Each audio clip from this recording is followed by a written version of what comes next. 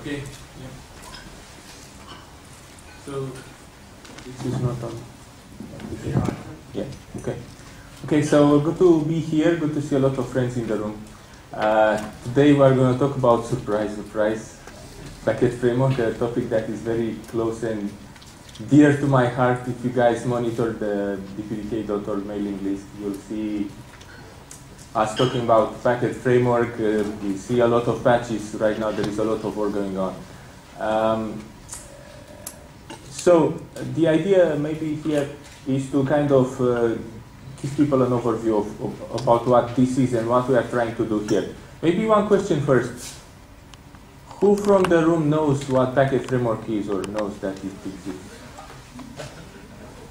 Okay. Delighted, yeah. Delighted especially that we don't really do a good job at showing people what we have and what cool features we have. We tend to keep our heads down and do work and implement features, test things, send patches, and we tend to do less about community calls, about presenting to people what this is about and what they can use. So we'll try to catch up with this today a bit, probably not that much. But maybe we can follow up with some community calls. There is a lot of stuff here. And I really want to get feedback from people, what people think is useful, what people think is not that useful, what people would like to see doing next as new features. And also I'd like to see more people contributing. So I'm really open. Sometimes I'm very strong-headed towards some design things, but I'm also open to new ideas, and I got a lot of the ideas that we currently implemented from really talking to customers and mostly people from research that have the luxury of thinking of it. Okay, so we'll talk a bit about the motivation. We'll talk a bit about the libraries, which is things that should have a good API that we preserve over time. We don't change things that often. So for packet framework, these DPDK libraries are called Liberty Port, Liberty Table, Liberty Pipeline. Maybe you already recognize some of these names from OpenFlow terminology. So we're going there, and we are. If you do, then you are on the right path for understanding. And then we'll talk about one of the applications that is very complex right now. I would say it's probably the biggest application in PDK if you guys count the lines of code. It's called the IP pipeline. I don't really look at it as just an application. I mostly look at it as an application generator. I look at it as a tool to actually generate a lot of configuration, a lot of applications, something that is very flexible, that can glue together components. So what's the motivation for packet framework? The end goal is basically to be able to write applications quickly, develop packet processing pipelines quickly, like for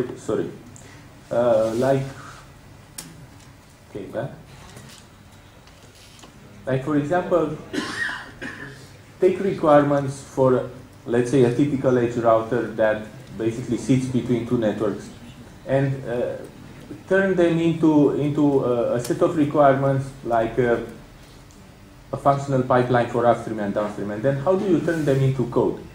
You look at DPDK and you see we have a lot of libraries, right? And we have a lot of building parts.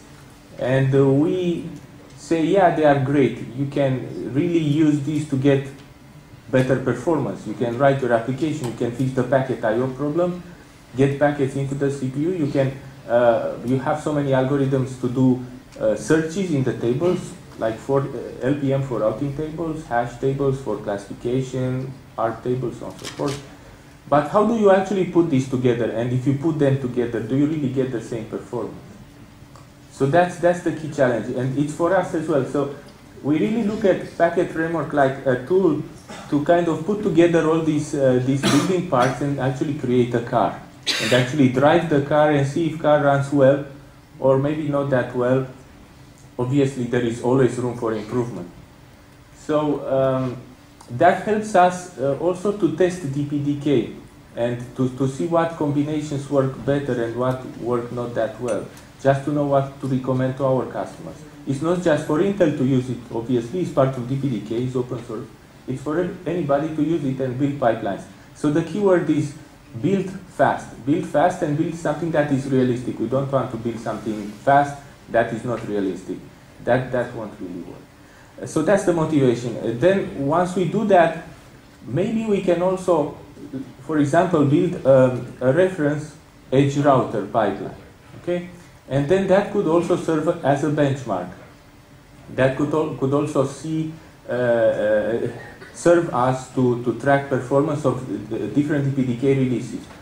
Because, for example, I did some tests on DPDK release 1.7, and then I did some other tests. Maybe I skipped 1.8, I was doing something else, and then when I came back for 2.0 and running the same code or similar code, I could see for some combinations a performance drop. And it was very difficult to actually track that down. Why did we lose performance? Or why are we getting more performance? The other way around, the happy case, which sometimes happens, but what I've been able to see is the other case, the bad case, when performance drops. So how do you track this? One solution is to actually monitor performance. If you have these benchmarks, I think this is what Thomas also talked about, if we could develop some benchmarks that could be micro benchmarks, for example, for low-level processing of cache lines, so on and so forth, but also for realistic applications like, let's say, reference edge routers, reference, I don't know, whatever device you want, whatever function you want. And then we could actually get those performance numbers overnight, every day. Every new patch that goes into the DPDK could actually, we could find out next day if they impacted performance. And they could also serve us as a benchmark. Maybe going forward, we can propose some of these things as industry benchmarks, if we'll get a lot of or significant traction. So how do we do this? Well, we started, maybe the first time we released Packet Framework was release 1.7. So what we had at that time were a bunch of libraries: port library, table library, and pipeline library. And we basically have to take a decision, how are we gonna rapidly prototype this? So then we came to OpenFlow, and we saw that OpenFlow it's a nice standard. It actually tells you how to configure switches. But what it also gives you is a kind of, let's say, maybe I should have done this slide.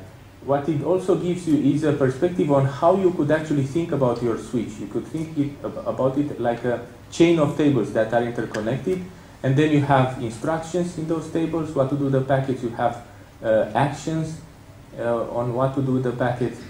So we came up with these concepts of, similar to OpenFlow, of ports and tables that are connected together. You populate tables with entries that contain actions, tell you what to do with the packet, and then you create a pipeline. So this is what we did here, let's say, to create a pipeline. This is how we do it. This is how it really works. This is a single core model, because this was one important decision, how to scale across multiple cores. We could actually create a pipeline implementation that is very complex. You could actually give a pool of cores to the same pipeline, but you end up with a lot of race conditions and a lot of synchronization requirements between those CPU cores. So we ended up with a decision to actually build a pipeline that is a single core model. A pipeline basically is assigned to a CPU core. You can have a CPU core running multiple pipelines, but you cannot split a pipeline across different CPU cores. So then how do you actually create a complex application given that we have multi-core CPUs? So the answer is we simply create these pipelines with a single core view in mind, and then we map them to CPU cores, and we connect them together through these devices that are streaming packets, that are the ports of the pipeline. So basically a software queue here is an output port for this pipeline, it's an input port for this other pipeline. On this CPU core over here, you can see that we can actually run multiple pipelines on the same CPU core. It's not a one-to-one mapping between a pipeline and the CPU core, it's actually a one-to-many mapping. So, why do we create these libraries? So, why did we have to create the port library? Well, we know that we have so many devices that can stream packets in DPDK. You can have software queues, hardware queues, You can have traffic managers, quality of service devices, schedulers, right, which have an API similar to a queue, similar to a Polmo driver.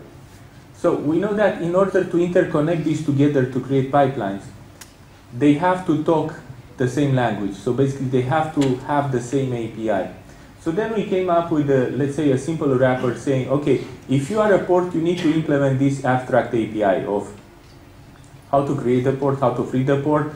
If you are a reception port, how to read the packets. If you are a transmission port, how to write the packets, how to flush the output buffer if there is a flush method that you want to assign to your port.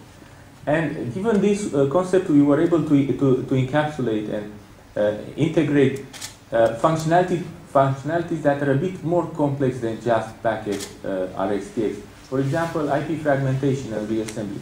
Think about a queue where input packets are normal packets or jumbo frames, and the output packets are always MTU or less size packets, so normal packets, non-jumbo packets.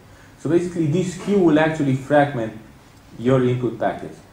You could think of it as a queue. It's a streaming device. Maybe it's not a first in, first out. It's not an order. Okay, maybe for this port, it's actually ordered because you have to chop a jumbo frame into smaller frames. For reassembly, it might be different. You might have to actually store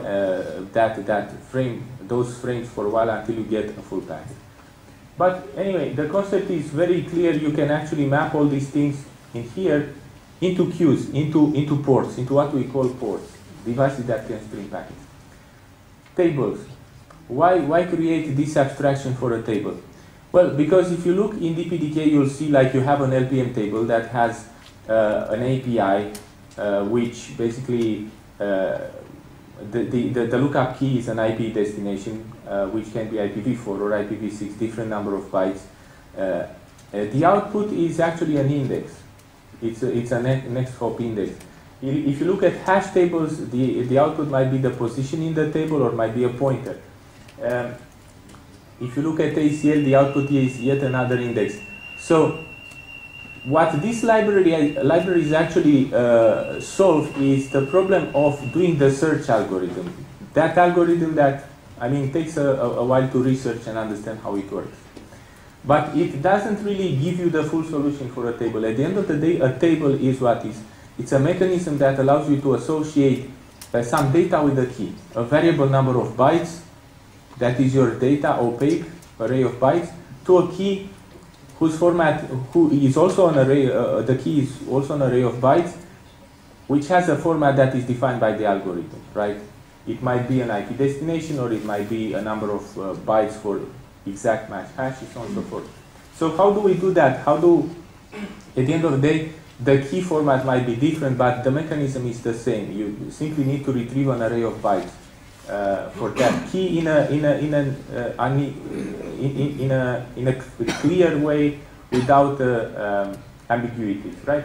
So we came up with this abstraction for a table, and we integrated all the search algorithms from DPDK. For exact match, ACL, LPM, array is simply an array table where the lookup key is simply the index into the array. We could also do pattern matching. We can talk about how this could be done. So what do we get out of this? We get basically an API for tables. And if you know this API, you don't really need to read how LPM API works and understand all that. You can use all of them out of this API and simply switch very easily between one algorithm or the other if you need to. Then about actions, obviously we have some actions to send packets through these elements in the pipeline, like send a packet to an output port. From here, send the packet to the next table or drop the packet. We can do edits on the packets. We can push headers. We can pop headers like labels. We can modify headers. We can update TTL, so on and so forth. We can do flow classification flow related actions like metering, statistics, application identification, so on and so forth. We can interface with accelerators. So what we get is basically by combining all these things, we get pipelines. So a pipeline is like a functional block. So then what we want to do is also, in this IP pipeline application, we are creating a lot of example pipelines. Functional pipelines that people can actually use straight out of the box, just use a configuration file from the application to glue together all these things and create, like in a Lego way, create very complex things potentially. So how does this work at, let's say, single core level, at the pipeline level? Is probably obvious to people by now.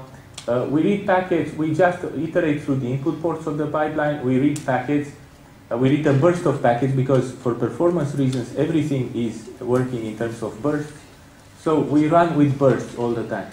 So we read a burst of packets, and then we look up all those packets from that burst. It's very important to know that it's actually better to work with a burst, because now if you have a burst of packet here, and if your lookup operation is based on a burst rather than a single packet, you can interlace those packets, you can hide latency between those packets, you can create a very optimized implementation that would actually give you great performance for the whole burst, rather than if you just do performance per packet or cycles per packet is much smaller, performance is greater. So we do the lookup at this table. What we get is basically we associate with each packet, we get an entry in the table on lookup hit. On lookup miss, what happens is that there is, according to OpenFlow terminology, we have a default entry that is defined. So that default entry is assigned to all the packets that will have lookup miss. So one way or the other, hit or miss, you end up with an entry in the table for your packet. So what does that entry contain? It contains some reserved information for us to run with that packet, like, for example, know what to do next with it. Send it to an output port, or drop the packet, all the packets that hit that entry, or send the packet to the next table. Obviously, different packets from the same burst will go to different entries. So it's important to know that potentially you can have this burst splitting into multiple bursts, but we still want to work with bursts rather than a single packet. We do our best to do that. So at this point, we actually do the core of the work, which is why did we do this lookup? To do some work on the packet, right? So we need to do some actions on the packet. How do we do that? By running an action handler. So the API allows you to define an action handler for each of the tables, for lookup miss and lookup hit. So we do those actions which are implemented by the user. Or let's say if you have some example pipelines already developed, you have a set of available actions that you could enable for this API. Of course, you can write your own tables, your own action handlers. So then you go to the next element in the pipeline until you actually drop all the packets from the input burst, or all the packets get outside, are sent to one of the output ports. So that's what it is at a single core level. Some people say, well, if you are writing, you are forcing us to use a framework, to write the code in a certain way. Why would I do that? Why would I not simply freestyle code my application? And I can do whatever I want. It's the best flexibility that you can get. Well, the answer is that there is, how would you actually do it? Because at the end of the day, what packet processing is, in my opinion, and according to OpenFlow, is not my idea. It's simply, we all day in, day out, we simply take packets and we do lookup into tables. It's all about memory lookups. We find out what to do with those packets, which is really not much. We just change a few fields in the packet. Forget about encryption, okay? Or compression. But for header processing, this is what we do, right? We simply read a few fields to take a decision. We change a few fields. We push a header. We change a header. And then you go to the next table and you do more lookups, maybe using a different key from the packet. So at the end of the day, you cannot escape this circle. You still, your application will be, unless it's like a hello world application. If your application is real, it will actually be a chain of tables, or a tree of tables. You will go from one table to the next table. So this is what you get. You get for free all these, using this API, you get for free your skeleton of tables and ports connected together. And your ports, you can define the type of your ports, whether it's a hardware queue or a software queue or whatever else is there. Right? And then the only thing you need to do is just fill in the gaps that are related to your application, like what is specific to your application. And these are the action handlers. So we give you, like a code wizard, we point you to this function and say, hey, write your code here. Sometimes we write it for you for some, let's say, example pipelines, example actions, but obviously you can,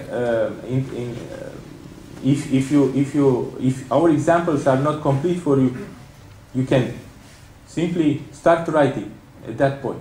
So that will simplify the effort that the work. You will do less work and it will be less error prone. You don't have to code every time, move package from A to B. We'll move the package for you. You just need to tell us, okay, now that you got the packet, what do you want to do the packet? Write your code here. So that's what it is at a single core level.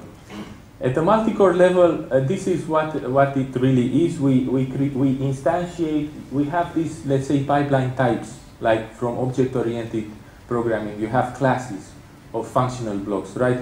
And you instantiate them. You instantiate a flow classification or a routing pipeline a number of times. You map these instances to CPU cores. At the end of the day, what is an instance? Well, of a pipeline. You have maybe two things for a pipeline, or maybe that's on the next slide, but I'll say it anyway. You have a configuration side for the pipeline where you want to update the configuration at runtime. For example, you have a routing pipeline. You want to add routes, delete routes, so on and so forth. Add ARP entries, delete them, list the entries in the table using whatever queries, like give me all the routes that have this length and send packets to that output port. What you also have is your backend side. So I call the configuration, I call it the front end. This is what the user sees. And user maybe doesn't even have to think that, okay, this is how this actually happens. Well, it's a collection, it's a number of tables connected together that process packets. That is the backend. So the backend is really the open flow type of pipeline that crunches packets. So at the end of the day, we look at each of these pipeline instances like having some packet queues, input queues where we read packets from, and output packet queues where we write the output packet. So this is the main work, the main purpose in life of this pipeline, to process packets. And then we have the message queues where we interact with other master pipelines, control plane, management plane, whatever name you want to give. You get requests, input messages, input message queues where you read requests from. You execute those requests and you send back a response. Okay, please add this route to your routing table. Okay, both was successful or not. That's the response. So that goes through message queues. So that's what we try to, we have this API, we have these libraries. Now we try to use them. We try to eat our own dog food and create something meaningful and be proud about it. So that's what IP pipeline is. It's an application, but it's more than that. It's an application that has a few things that could be used to generate applications. So, sorry, going back. What it has first, it has a configuration file, and I'll show you an example on the next slide. So what we want here is basically define the structure that you see here. How do we do that? So basically you have to specify, okay, please create this instance, this pipeline, which is an instance of this pipeline type. It's a flow classification or whatever. Assign it to a CPU core. These are the input packet queues. These are the output packet queues. If you want additional message queues, you can do that. There are some default message queues implicitly defined. Add any other configuration that is specific to that pipeline type. So for routing, you might define number of routes. For flow classification, number of flows, and whatever other parameters. So that's what we want. How do we put this, which is a nice diagram, how do you put it into a text file so that we can process it and create the code for it? So that's like the main thing that IP pipeline does. So you have a configuration file. You can instantiate these pipelines. You glue them together. How do you do that? By defining queues, the packet queues, and one packet queues that is an output from this pipeline is an input to the next pipeline. So this is how you chain them together. You create all the resources of the application.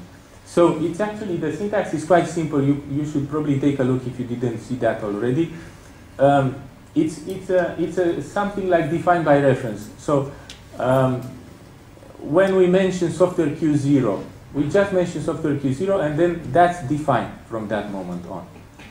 Later on, we can have a section on software Q0 that details what parameters are used there. If there is no section on software Q0, then there is a software Q0 queue defined with the default parameters. So you can actually use the defaults, declare it. When you declare it is defined with the defaults, you can refine the defaults through a section dedicated to that resource. It could be a buffer, a message pool, right? It can be a software queue like an RT ring. It can be a hardware queue.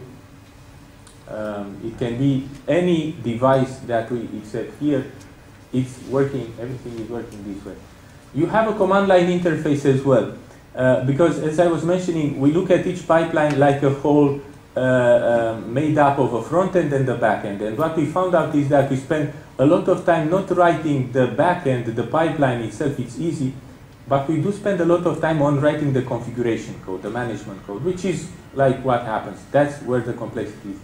And we end up writing a lot of command line interface code, and this is where this is the part of the work that I really hate. It's a lot of code to write there. Is not that ergonomic to use that API of the command line interface that we have right now in DPDK. So we end up with a massive amount of code that is not that easy to maintain. But basically, when we define a pipeline module in this application, we keep together the configuration, the command line interface, with the backend creation, which is the real pipeline that crunches packets. So we have commands that we register. Every time we register a pipeline type, we say like add flow classification. Here is flow classification type class for you. Okay. Then we say, okay, do you have any command line interface commands that you want to register, Mr. Flow Classification? And you have an array of commands. You simply add those to the CLI of the application. So now you can keep all these things in sync with each other. And last but not least by any means is this library of reusable pipeline types, which are provided as examples. Like you have a pass-through pipeline, which is simply a cable. It's converting between hardware queues and software queues, or simply connecting input ports to output ports of whatever type they are. So if you want to convert between a hardware queue and the software queue, or the other way around, or between a software queue and something, another software queue, you can use this cable, which is the pass-through pipeline. We have some interesting things that you can do along the way. It's not just, okay, the packet is traveling through the cable, but you can also have some action handlers there in that cable. So you can do some transformation on the packet as well. You have a flow classification pipeline. You have a firewall pipeline, which is basically ACL. You have a routing pipeline that can have R enabled or disabled. Now we actually pushed some patches to allow to do other packet encapsulations, not just Ethernet. We can do MPLS as well, a number of MPLS labels, up to 4 labels, variable number. We can do queue in queue, so VLAN labels. And we'll probably add more as we start looking into, let's say, use cases, and we see that we need one packet encapsulation or the other, we add it. We do have a framework and for this pipeline, for the routing pipeline, on how to do encapsulation, packet encapsulation. So that's what it is. So maybe look at an example. This is an example of a configuration file. This is, let's say, the pipeline that we want to create. 4 NIC ports, each one using a single queue. So look at these arrows as having a queue on them. All these queues are input ports for this pass-through pipeline, which is really just cables here. But this is simply, the reason for this here is to actually serve flow classification. So flow classification is the next pipeline here. Both of these pipelines are put on the same CPU core. That's one configuration. And then they send packets to another routing pipeline that sends packets to hardware queues straight away. So that's how we do it. Pipeline 0 is the master pipeline that runs the command line interface. It's not shown here. It's simply communicating with these other pipelines through message queues. Pipeline 1 is the pass-through pipeline. So the type is pass-through here, flow classification here, routing here.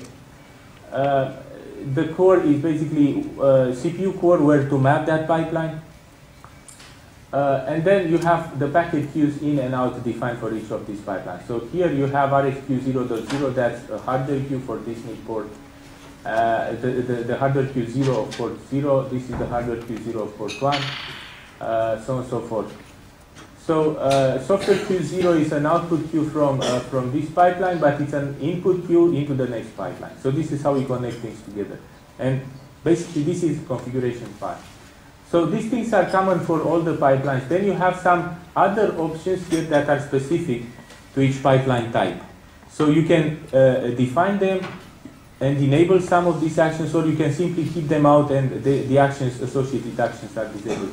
So for example, in here what we have is a kind of simple DMA mechanism that also masks some bytes in the packet. So in this case, let's say flow classification would need the two VLAN labels as the flow identifier, the flow lookup key, the customer ID, SVLAN and CVLAN, right? But we want to get to zero out some bits, the QoS bits from the label and whatever other bits are there, and the ether types. We might want to do that. So then we have this mask over here, which is basically masking this 8-byte key, 8-byte long key.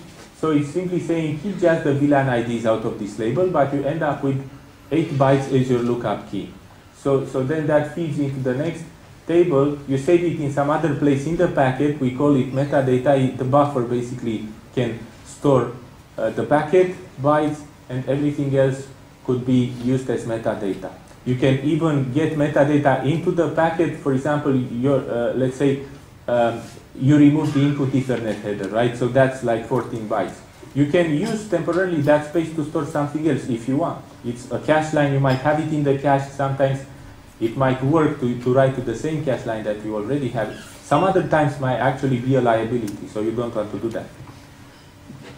So everything is metadata, packet data and packet metadata kind of is the same thing. The real difference comes at transmission because metadata is not sent out. So real data is sent out, metadata is not sent out. You can see all these parameters here that you can define, like for flow classification. We are testing with 16 million flows, or we can actually have 64K flows. The key size is 8 bytes. We read it from this place in the buffer. These are offsets in the packet buffer. Routing pipeline, the same number of routes. We enable MPLS encapsulation. We decide to color to add the color of the packet into the MPLS experimental bits, and some offsets in the packets. That basically each of these pipelines is an independent block, but since you have to glue them together, some of these fields are redundant with fields from the other pipelines. And it's kind of, maybe some people will not like it. It's some kind of wires sticking out of this and that you have to connect. But that's actually how you would build something out of a Lego. It might not look perfect, not that shiny, but it actually works. And you can do spaceships out of Lego blocks. Hopefully we'll do something close to that. I have a question. I'm not understanding it. So you were talking about OpenFlow. And in this slide, you have several pipelines, you said? Yes. But are there really pipelines or tables? Because generally, in OpenFlow, you have a single pipeline with multiple tables. Yes. So it's a little bit confusing. Yeah, so the place where we actually borrowed OpenFlow concepts is to build a single pipeline out of tables, ports, and actions. Mm-hmm. But then the question is, how do you map to multi-core? So then the answer is, okay, you create all these pipelines that are kind of single core. You can put multiple of them on the same core, but then you connect pipelines. You create multiple pipelines. It's a kind of bending a bit the terminology. Okay. So in our design here, a pipeline is a block. And the application is the super pipeline, if you want. So you do the, and we kind of use this interchangeably. It's like the application is the pipeline or the super pipeline made out of core level pipelines, if you want. Okay, so within one of, sure. So within one of these blue boxes, there are multiple tables, or there is a single table? So it depends on the functional block in question. For example, for routing, one of the parameters here which has the default value of no is ARP, whether you want to enable an ARP table. Definitely you need to have an LPM table here for routing. You can also have an ARP table, so this will be 2 tables. Okay? Right here in this case, since ARP is not set to yes, then ARP is disabled, so you have a single table. But the answer is, you see, when you create a functional block, which is just a block, you don't end up with so many tables. If you want to complicate things, you might add another table here, routing for tunneling. Okay, but 2-3 tables is probably the most that you can run on a single core, if you want. Let's say on a single functional block that goes to a core. If you want more than that, I mean, the question is, you have to have a trade-off. How many things you put in the same block without getting the overhead? Because you instantiate that and you connect it with other blocks in a way that you don't know. So you have to stop at some point. You don't want to have 10 tables here. You can, if you want, but you don't want to stash too many 10 tables, because you could not reuse that later on. If you have 10 tables, it's very difficult to take them out later. Let's say to reuse them for other applications. But you can do any number of tables you want here. Does it not become a trade-off between queuing jobs, between these 2 platforms, and having multiple tables for this? It's a great question. So I think it's on the next slide. This is like the set of possibilities, which is kind of infinite here. So this is exactly what you kind of say. So you could have, for example, this configuration over here, where you actually throw each of these instances, pipeline instances, to different CPU cores. So this is a pipeline, this is a CPU core, right? But just with a simple change in the configuration file, by going back and setting a different, basically here core and core are set to the same value. You can do this here as well, and you can put all these things on the same CPU core.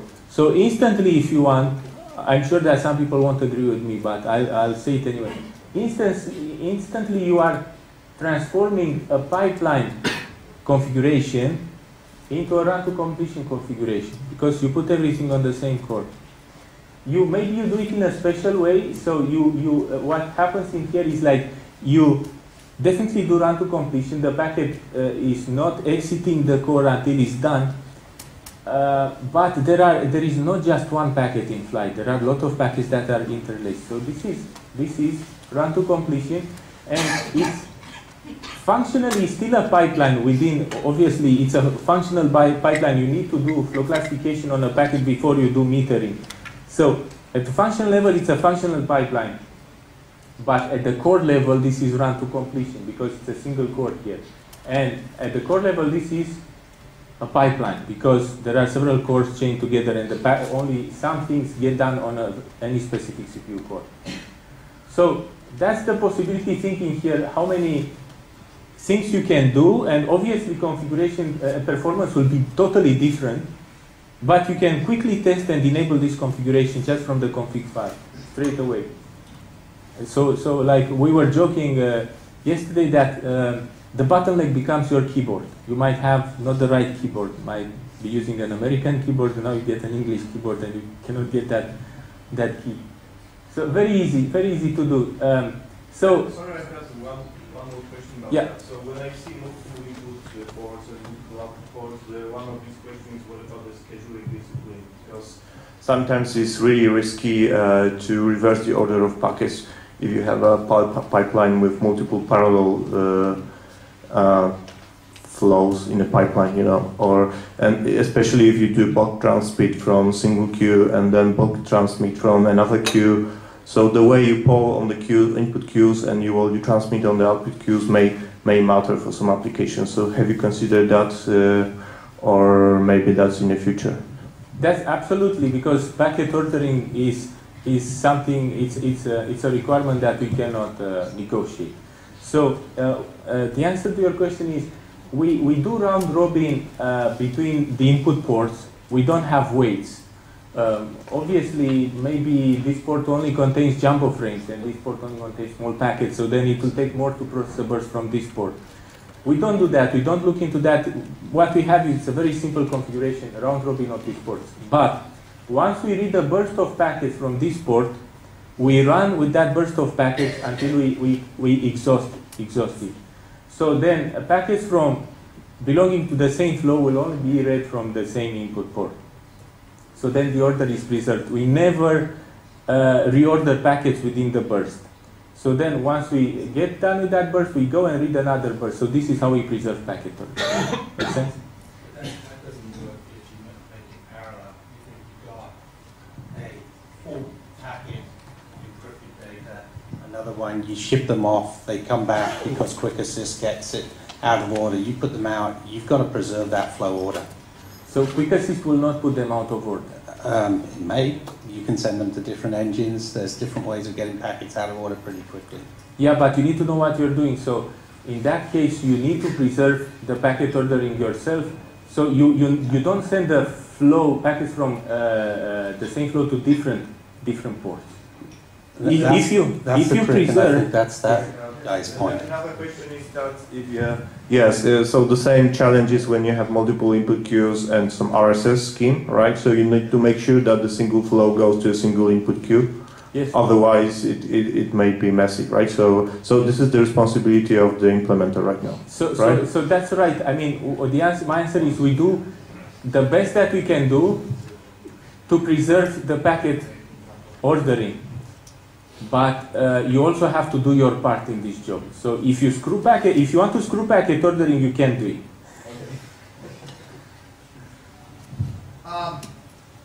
All this is currently implemented is totally poll. All this is currently implemented is totally poll mode, which is great for doing benchmarks of performance, but totally impractical in real-world systems. We've just introduced interrupt-based NAPI-ish receive side, but none of this works in that environment yet. Is there plans to get there? I didn't think about this. I think they should be hidden under the poll mode driver, right? So I'm asking for packets. Well, it's not hidden. You have to basically fall back to every pipeline stage has to fall back to an ePoll on all its input sources, and all the input sources need to generate ePoll events. So that every part of the pipeline basically is idle at zero CPU usage, especially if you're a guest in an environment or you're, some of us don't have 64-core CPUs kicking around to go do this. Yeah. So you basically want to say, hey, I'm not going to run this pipeline unless I have a packet.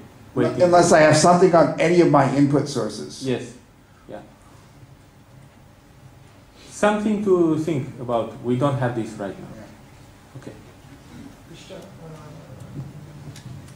How are you handling the NUMA issue in your configurations? So how it could be handled? NUMA issue. There is no NUMA issue. Just put whatever CPU core you want.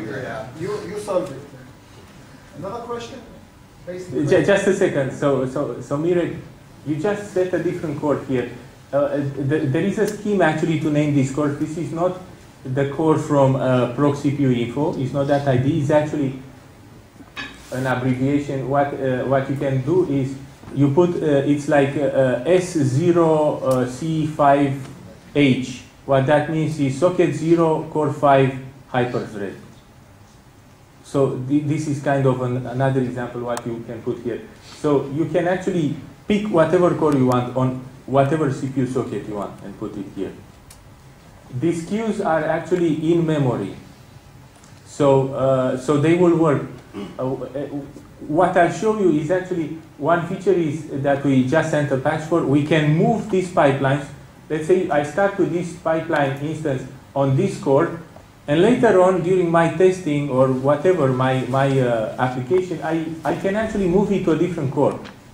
Because what the pipeline is basically a bunch of data structures, and it's just a pointer to them. And you pass the pointer to this core or you give the pointer to the other core. Does this answer your Numa question?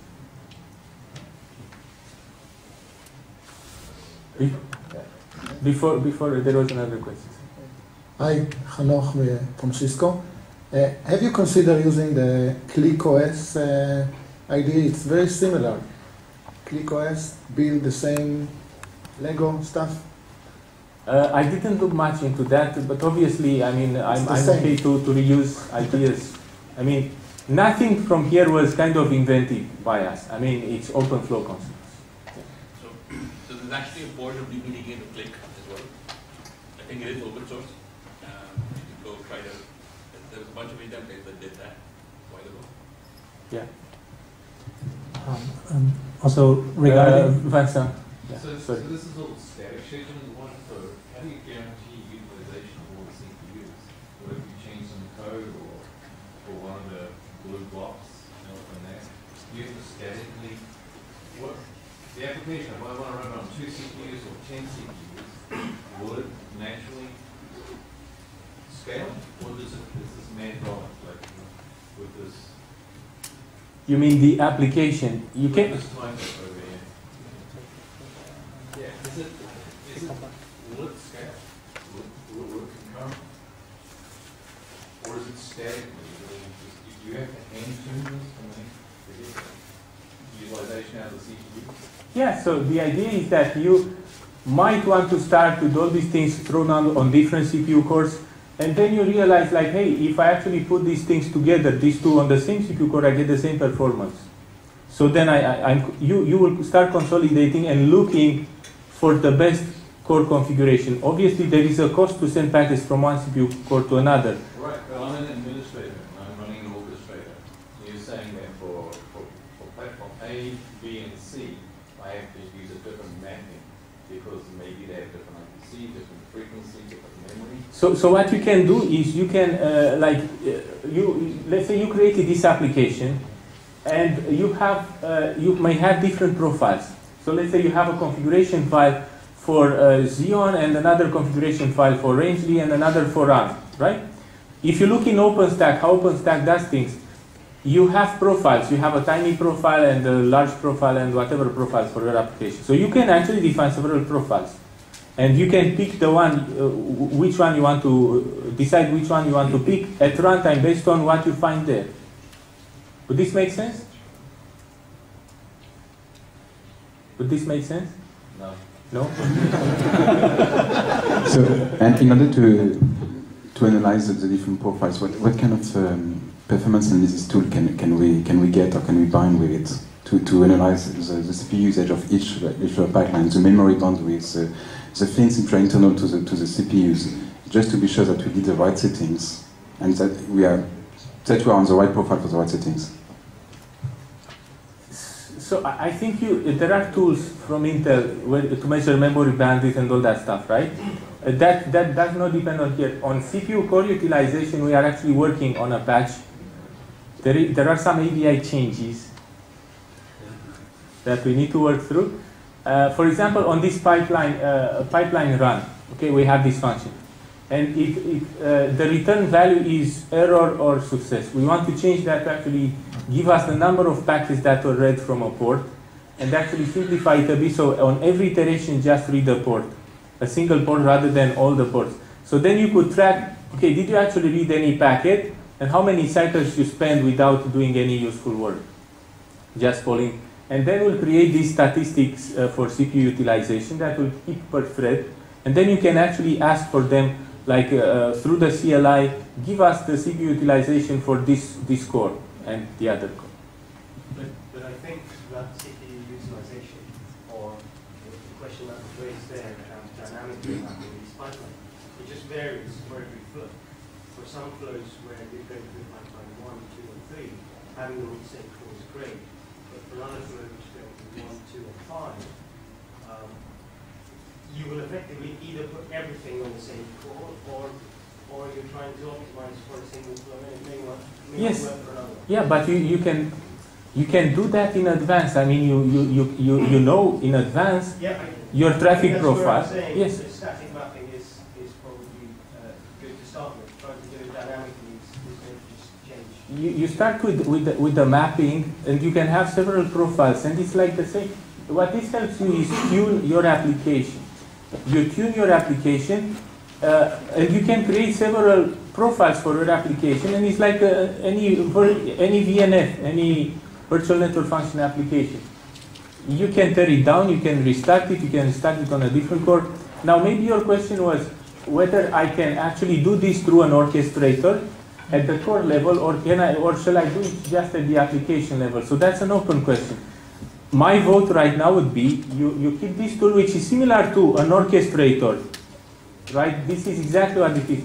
I would keep it, I would split it into, I would decouple, I would just find my best configuration file for, let's say, my particular platform and profile, and then just create a binary out of that, and then just let OpenStack to manage that binary, rather than let OpenStack to manage my internal cores within the application. That would probably be too complex. Yeah, I think where an external entity might be useful is if one of your pipelines needs to heavy load actions, you might want to then pin that down to a CPU that's not being used by the pipeline, so as to not have So we leave this we allow people to do that, but I didn't try it myself. So my priority now is, like, in the command line interface, be able to move a pipeline instance from here to here.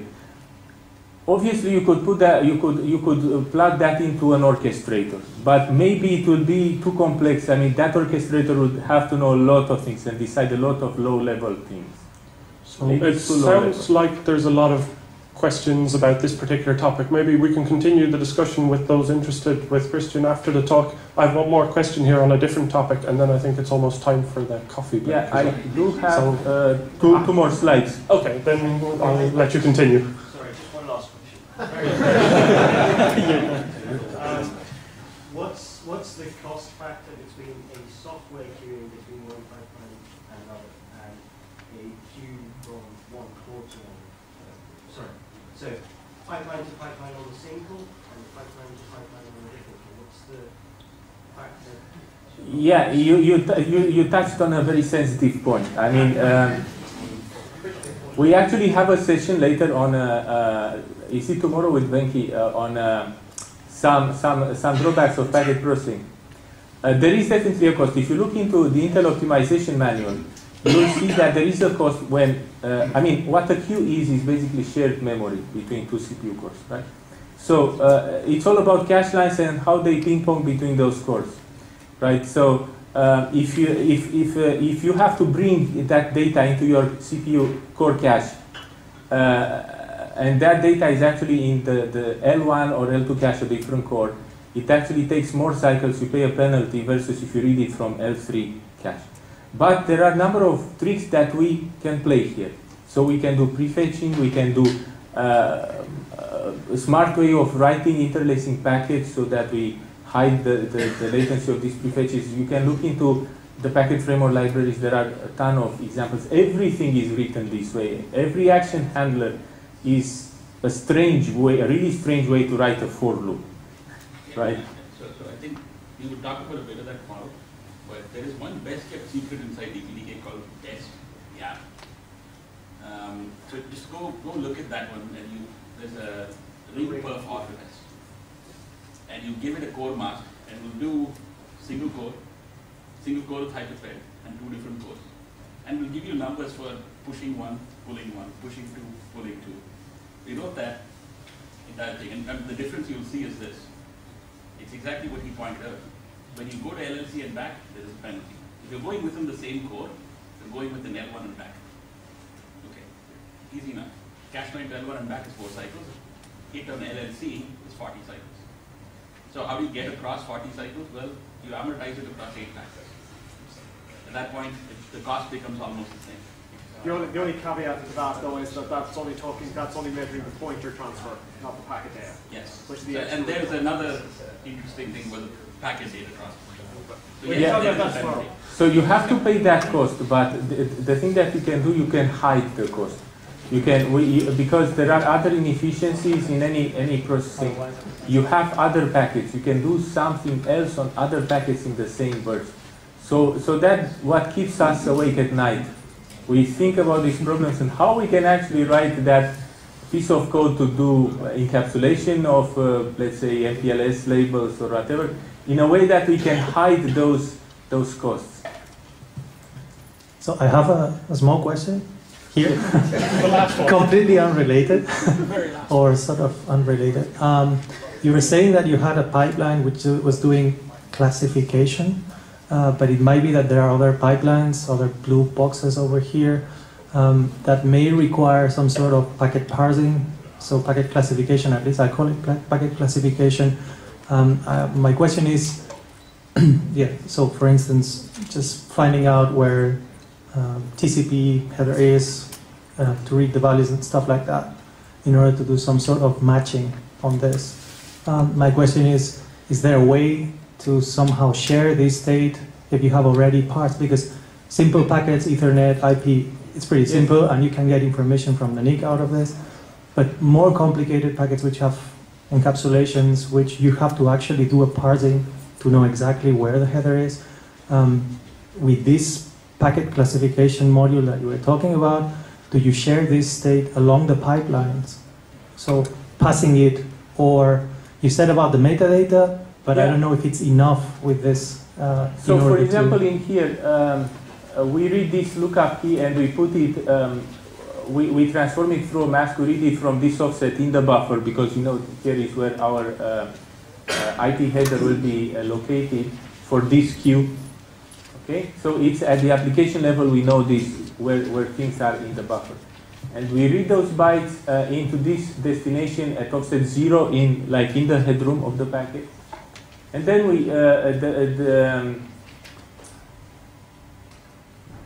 the key offset is the same. You see the comment in here, you basically say, okay, I place some metadata for you at offset 0, I place 8 bytes. These have to be your lookup, read it from offset 0. Yeah, but this is for fixed packets. What if you're getting packets that have different offsets because they are different packets?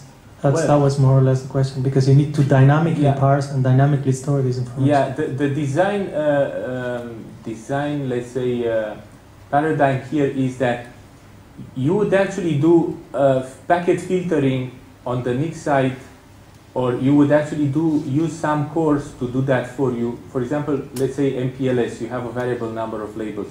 You look there in the packet, on the NIC or in software, and you store that result as metadata and is used by other pipelines. But the design is for most of the cases which are simple cases. You don't have these complicated MPLS optional header things. So what you do is you will bifurcate traffic and put different packet types to different queues. So then within a specific queue, all the packets will actually have the same buffer format. So then you can apply this thing per port. And then for another port of the same pipeline, you can have some other set of offsets, right? So this is how we look at these things, because at the end of the day, our priority is to get the most frequent cases, the critical cases, with high performance. For homogeneous, let's say, traffic, that would work. But if you start that for networks where there is some sort of homogeneous traffic, that would work. But if you are, in certain places where they have different traffic patterns, the number of queues can increase to a number where you cannot really handle it this way. Find me those cases. If they are important, we'll change this. This is work in progress. This is not done. I'm not planning to retire anytime soon. And on that topic, can I suggest we continue this over a coffee? And please thank our speaker, Cristian. No, thank you very much. Let me finish this 2 minutes. I think this is important. So what I want to say here in terms of how you develop this. So let's say you created your, let's say, simple chain or simple capsule of blocks, right? And you end up with this conclusion that it's better to put these 3 blocks on this configuration. So the next step is, now what? How do I scale? How do I multiply this performance? Maybe I only get 5 million packets here. How do I get to 20? I still have a lot of CPU cores left out. So you simply do this kind of things. You clone basically this setup. You can consolidate some of these functions. So for example, you can have this setup. Here the bottleneck probably is flow classification, because that's your input block, might be a load balancer or flow classification, and whatever you can do with one core, then that's your upper limit of performance. Here you kind of get to an RX-oriented pipeline where you have some ports handled completely by some cores, but then you definitely need to do routing. So they will converge into a routing box, and then routing will be your bottleneck. And here is another thing that you can also do. You can also clone this routing block, and then you can route to different hardware queues. So you can basically pass this switching problem to the hardware, if you can. So this is how, like, a few simple examples of what could be done to actually, once you have a setup, you have like a set of cores, a minimal set of cores to do your functionality with this performance, how you can clone it, provided that you still have CPU cores, until you hit whatever other bottleneck. Maybe it might be memory bandwidth, or maybe you are running out of CPU cores. And this is how you can scale up performance. And you can easily do that, you'll probably agree with me, from a configuration file. It will take 5 minutes to copy-paste lines in there. So please thank our speaker on that note. Cristian, we really have to cut you off there at this point, I'm afraid. I invite everyone to continue the discussion with you at a later point. There's time over coffee, there'll be time for the rest of the conference. Thank you very much, Cristian. I was done anyway, thank you.